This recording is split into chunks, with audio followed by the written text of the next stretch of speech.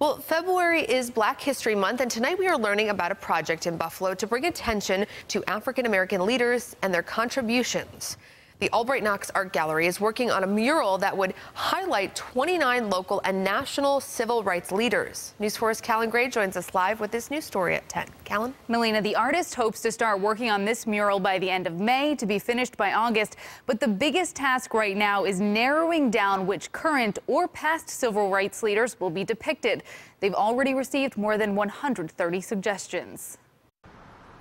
The Michigan Street African American Heritage Corridor is known by landmarks including the Nash House and Colored Musicians Club. But soon this 300-foot blank canvas at the corner of Michigan Avenue and East Ferry will transform the entryway of the corridor into a showcase of African American civil rights leaders.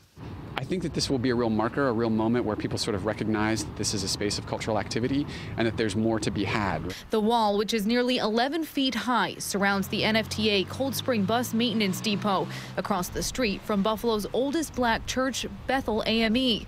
Albright Knox has been working for more than 2 years with Buffalo artist Chuck Tingley to come up with the project. This wall is broken up into 29 sections, and the goal is to turn each of these sections into a mural of a different civil rights leader. And they're looking for suggestions from the public on who should be depicted. National players and local players, past and present, in this location, we hope will really spur a really robust dialogue in our community about what civil rights has meant to them and what it continues to mean to them. The Michigan Street African American Heritage Corridor told us they'd like to see Niagara Movement founder Mary Talbert and Buffalo's first black architect John Brett, among others. You know, we know that no one wall is going to encapsulate the whole story of civil rights, right? So our hope is that this work is sort of chapter one in a multi-chapter book. The corridor has many spaces that are ripe for additional pieces of work.